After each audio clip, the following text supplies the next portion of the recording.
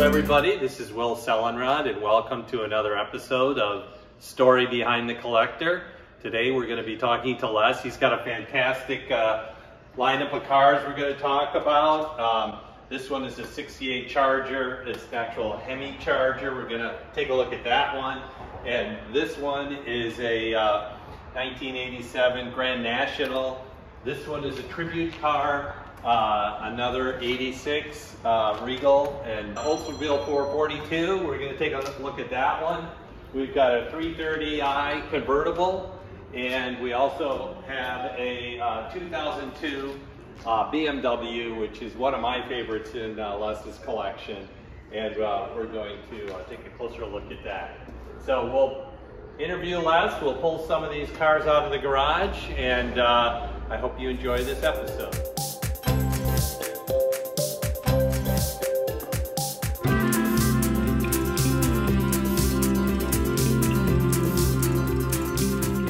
Okay everybody, I'm going to introduce you to Les, and he's the owner of these fantastic cars.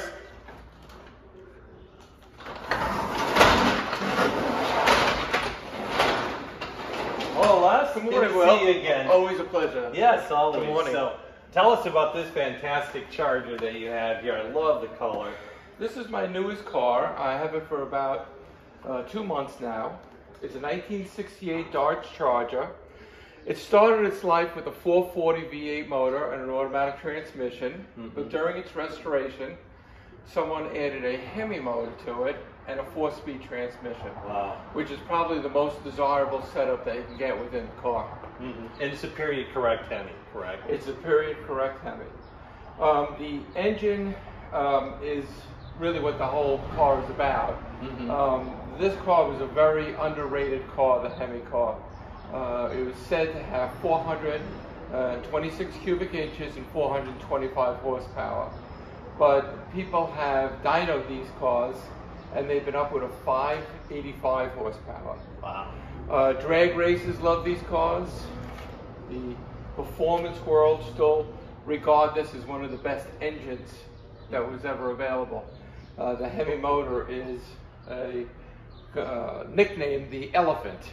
So, well, let's take a look at it. Can we pop the hood? My pleasure. So was this a rotisserie restoration then? It absolutely was. Oh my gosh, look at that. Yeah, That is... the Dukes of Hazzard, everyone knows. Well, they did a reunion show. And when they did the reunion show, the person who restored that car is the person who restored this car.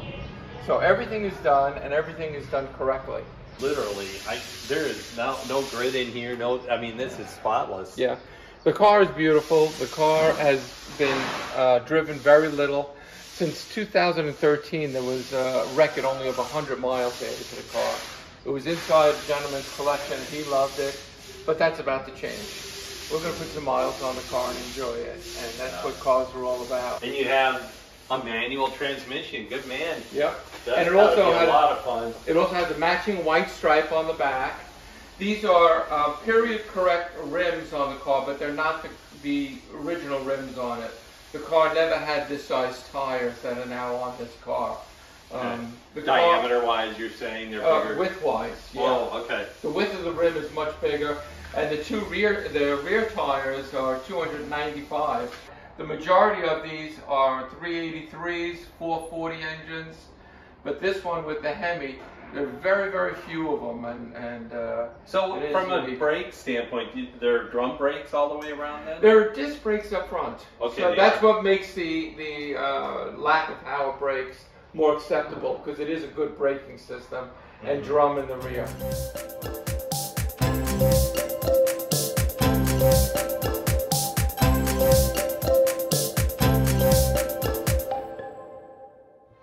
Okay, so what's next, Les? Well, this is a car that I've had for a while. This is a 1987 Buick Grand National. Started its life out as a Buick Regal luxury car, and then Buick added this turbocharged motor that they were working on for many years, but they didn't get it right until 86 and 87. In 86, the car had 235 horsepower, and in 87 it had 245. Now these were underrated horsepower. when this car has been tested, it's over 300. And please remember that in the 80s, it was a very dark period for performance. Yeah. So this was considered one of the fastest cars in the United States, if not the fastest car in the United States, and might even be the world. I believe the Porsche Turbo was one of the few cars that was quicker in the late 80s. But this car is an amazing car in many features, but one of them is its low mileage. It only has 2,000 miles on it. That's incredible. Yeah, it's a Canadian car, so it is in kilometers. It has approximately 3,500 kilometers on it, but 2,000 approximate miles is the changeover. This car is also very heavily optioned. So not only does it have automatic power steering, power brakes, power windows, tilt cruise, it does have the factory T-tops, and that is again a desirable option, which you would take them off and put them in the trunk. Back then there were very few convertibles, so this is how General Motors was able to give the public what they were looking for, was a T-top car. This car also has an electric block heater. Because it was a Canadian sold car, most cars over there would want wake up in the morning. It's a little colder up there. Yeah, yeah. And the block heater's never been down on the car. So it really is heavily optioned equipment-wise. I was fortunate recently just able to pick up the original tires for the car. They went into reproduction. So the car came originally with the Goodyear Eagle GT tires, and these are exact duplicate of the original tires with the raised white letters, and it even says it on the window sticker. So are these like a bias ply then, or a radial, or? These are radials today. They were radials then, but it was an early radial. It's a wonderful car. Okay, so this is a 3.8 liter V6 motor that was commonly found in the 80s and 90s in most of General Motors cars. They used it in everything from Oldsmobiles to Chevrolet. It was a very popular engine. But what they did in the 1980s is they started to experiment with turbocharging. Okay. And what turbocharging does is it compresses the air before entering into the motor. So if you start out with denser air going into the engine, you're going to have superior power. But then what they did is they added something called an intercooler. And that's this unit here that's in front. And what an intercooler does is it cools off the air before going in. It's later realized that compressing hot air is very difficult. Compressing cool air is very easy.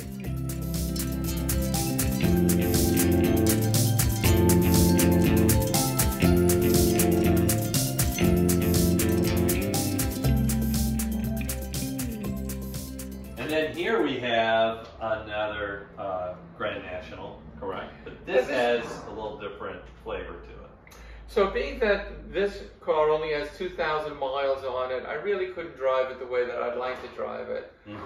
So I decided that I was going to get another one to drive. When I bought this car, it's what we call a rolling chassis. It had no motor in it. So at that point, I could not restore it to a factory original car because it didn't have the original motor in it. I decided to have a little fun and make it into a GNX tribute car. So though this car started out as a Grand National, we added, as you can see on both sides, the wheel lip extensions. Oh yeah. And these bring it out about 3 inches, and that allows a bigger entire wheel package to go on the car for better performance and better grip. And then I see these side vents here. These are louvers, and these are real louvers. Okay. So, you know, one of the things that we need to do with all cars is you want to keep it cool under the hood.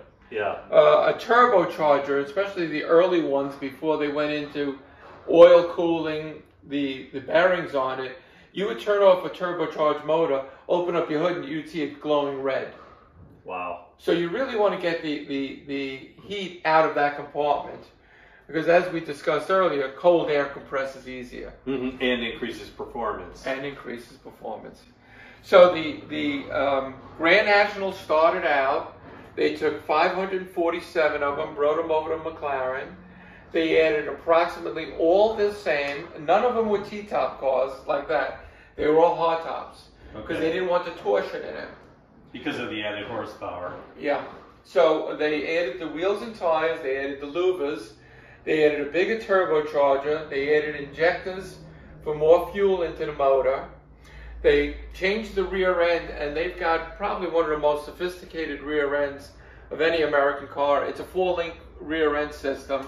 Wow. And if you've ever seen a car take off at a drag strip, you know how they raise up? Okay, because of torque. Yeah. You'll have a raising up at the rear of the car. And you'll see some of the cars actually twist a little too. That's right. So this car huckers down. And all the weight gets transferred onto the rear axle before you launch it. Because of the rear end. Because of the rear end that they have added into this car. Yeah. So again, you can see it has a GNX turbo cover. And this was actually made by the person who made all the original turbo covers for it. So we were able to find the person on that. I try to keep it stock looking, but there are a lot of modifications on the car. This engine is built with what we call a roller cam. So instead of having two pieces of metal hitting one another, in between you have a wheel. So the wheel will soften it and allow you to have higher RPMs and also perform better. So this has a roller cam system in it. And it also has, to stick with the factory valve covers, we actually had to put spaces in here. So I have 4 valve cover gaskets on this, 2 on each side, one on one side of the space and one on the other side. So it's a complicated system. And why would you do that? I had to raise it up to stop the oil from falling out of the motor. If you don't have valve covers, the oil's going to go in wherever it is. It had to go higher because of the roller cam system. Oh, okay, got it.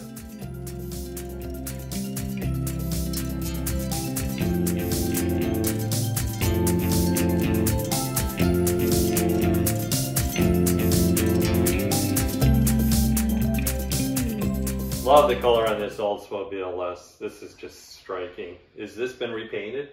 It has been repainted. This is one of my oldest cars. You know, I wanted to go to car shows, and I wanted something to be proud of. And I bought this car about 12 years ago, and I didn't do much to it. The paint job was okay, but it was a 20-yard car. You know, from the 20-yard line, it looked great. When you got close, you saw the imperfections in the paint. But during the pandemic, I have a neighbor of mine who's in the body business, and he gave me a wonderful deal on a paint job. Because business was probably slow during the pandemic, right? Everybody was homebound. Yeah, he was just trying to keep his employees employed. Yeah, that's and keep perfect. busy, and no one was driving, and no one was having accidents. So he did a wonderful paint job on the car, and at that point we also made an improvement recently on the hood. This is a different hood than originally came. This is a preferred hood if you have a big block motor. Now this is not a big block motor, but this is a matching motor to the car. So this is an all original drivetrain. It's a 350 cubic inch engine, which is probably the most common motor out there for many years. Recently I had it rebuilt, so I sent it out, and they did everything. They ripped it down to nothing. They turned the crank, they put new bearings on it, they put new timing chain on it, new distributor, new water pump, everything. Valve job completely done to it. The cam was worn out. We put a new cam in there, new piston rings, and reinstalled the motor in the car, and it really purrs and has great performance. And it's better performance than what it originally had, right? So you increased the performance on it? These cars were the beginning of the dark ages. This is 72. So the highest performance in muscle car era took place probably in the 60s, but the government was after them to make better gas mileage, fewer emissions, and at that point they lowered the horsepower on the car. And this is factory, these hood latches, correct? These are not. Oh, okay. So this hood has been replaced, but it's an exact replica of the original one. Most people who get hoods for these cars will get fiberglass hoods. Okay, I was going to ask what this is. So the factory, what they did is they made a steel hood, and these are fiberglass scoops that I would then oh my gosh, that's got to be so difficult to blend the paint when you got fiberglass on steel. It didn't seem to be as much problem as you and me thought it was going to be. But you can't tell. You can't tell. It's a perfect match. Beautiful job. Yeah. But this would be the factory stripe package that you would get with this hood, with these hold downs if you bought the car new with the big block. And these are functional, these scoops? They are. And here's the motor underneath. Another very clean engine bay, Les. Thank you. And this car right here has been improved. This air filter was an upgrade that I put on. I think from all the Oldsmobiles, I like the way that this one looks the best. Instead of a single snorkel, they have a dual snorkel. And you got the gold on the valve covers and the engine block. And the engine block is all correct on that. This is an air-conditioned car. It's got power steering, power brakes. One problem we did have that a lot of people who have performance cars come into, when you put a cam into a car, changing the factory camshaft, when you take your foot off the gas, you lose vacuum in the motor. And the trouble is the brakes work over vacuum pressure. So what I've added, and you can't see it, I actually have it buried under the fender on that side, is a can that holds the air, so when that situation happens, it will deliver the vacuum that you need. So this was a very important feature that they have. That's how they did it back then.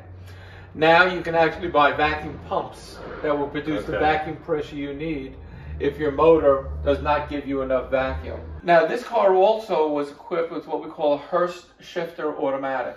Oh yes. So they also nicknamed it the His/Her shifter. So if you take a look inside, you'll see it's called a dual gate shifter. And I'm actually going to roll down these windows for you so you can see inside without a reflection.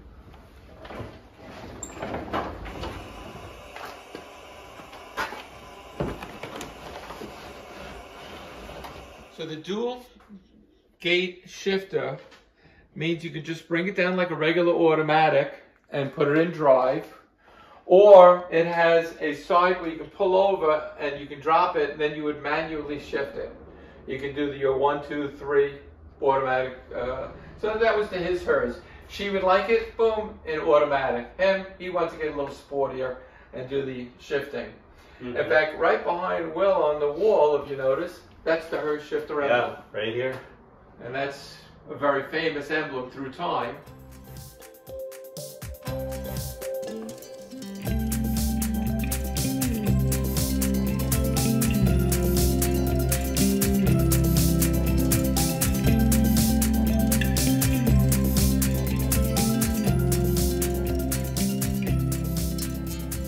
I'm partial to BMWs, and as you know, we have a partnership with the BMW CCA. So, is this the BMW side of the garage now we're on?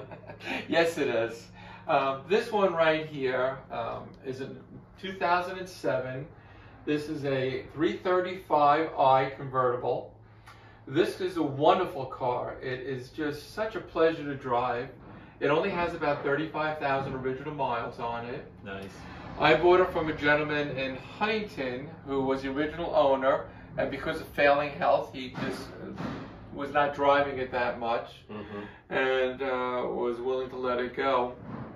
The paint is original on the car. This car has got a 3.5 liter 6-cylinder motor with twin turbos on it, and it's 300 horsepower, and this car is a blast to drive.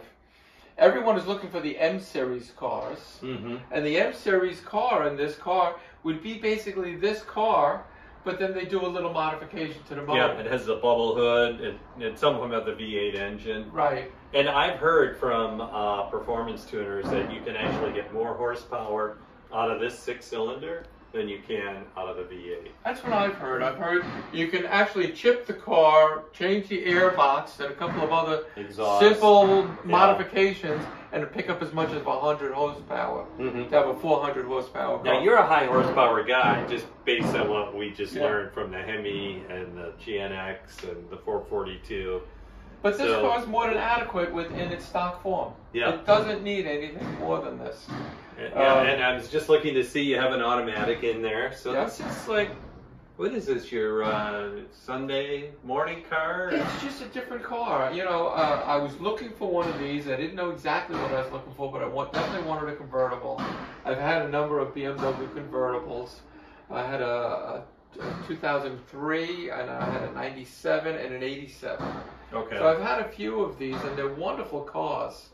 And so I was looking for something that I could enjoy with my wife, go out, if I have to take a long ride, and this car is that car.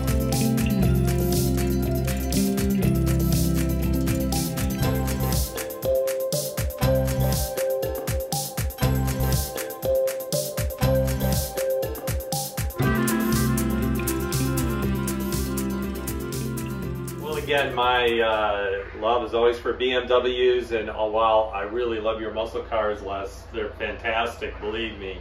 But this is still one of my favorites of all your cars. This is the 1974-2002, correct? TII. Let's add that little part to it. Yeah, that's a very important part. And why is that? Well, the BMW made the 2002. It actually started out with a smaller engine. It was a 1600, and in Europe they actually had smaller versions of it. But this is the car that saved BMW. If this car didn't exist, BMW we would have none today. Yeah, and they called this the new class or neo class? Something like that. Yeah, something like that. And when they first came out with this body style, what year was that? Do you remember? Well, it came out in 1960 something. So, yeah. And it had some earlier versions that didn't quite look like this, but they had a TI earlier version. Mm-hmm. So they had a couple of different modifications. They had a cabriolet model off of this. Mm-hmm. But this is the one that's most sought after. It's the 2002 TII. The original 2002, which was, I believe, 68 or 70, the first ones, only had 98 horsepower. So it was not a very performance car, but it was four-seater with a wonderfully large trunk, an amazingly large trunk. And then this car, they put the TII was fuel injected, and the fuel injected motor now was approximately 135 horsepower. Which, when we're talking about the other cars over there, it doesn't sound like much. But you also have a lighter car here too, Yeah, right? a lighter car and a nimble car. And this car really had a nice mixture of everything together. Let's pop the hood and take a look underneath. Okay. And then did you do anything horsepower-wise to the engine? Did you increase it more? You kept it all stock? Okay. This was something that we just kept stock, 100%. And really, the car was really a bad leaker. I had all kinds of oil leaks. Okay. So we did a timing chain on it, so we replaced all the covers on the front, the oil pan gasket, we did a rear main seal on it. So all the gaskets were really more that was done. All the fan belts and hoses were changed. I do that on all my cars when I get them. We do the brake lines. We did a complete front suspension on the car. We did a complete rear suspension, new shock absorbers on the car. I put front and rear shocks and struts onto the car. But it's... You really went through it end to end then.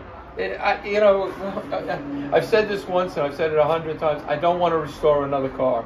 And then I find another car and it's kind of like a puppy when he looks at you. Yeah. You know, you just got to give in and you end up doing the repairs that it needed. And I feel good that I brought this car back because I don't know if anyone would have done what I did to the car or if they would have just, you know, cut it up or done something else to it. Well, Les, it's been fantastic. I mean, just looking at all the cars here, you have to be so happy with the collection that you put together over the years. I mean, is there anything more you'd like to do with your collection? You're going to want to add to it? What are your thoughts? Well, I'm always looking for something new. I've recently spent a little time over at the Ferrari dealer looking and see if they've got something interesting. I've always wanted a Porsche turbo, and I'm going to just have to make a little more space, I think. Yeah, because now you're, what, semi-retired, would you say? I would say. So your sons have taken over this great business empire you built, and now you get to do what you truly love, right? I get to play with my cars all day. Awesome. Well, thank you very much. Really appreciate all your time. And maybe we'll get a chance to pull one of these cars out and listen to that Hemi and this little 4-cylinder. Let's do it.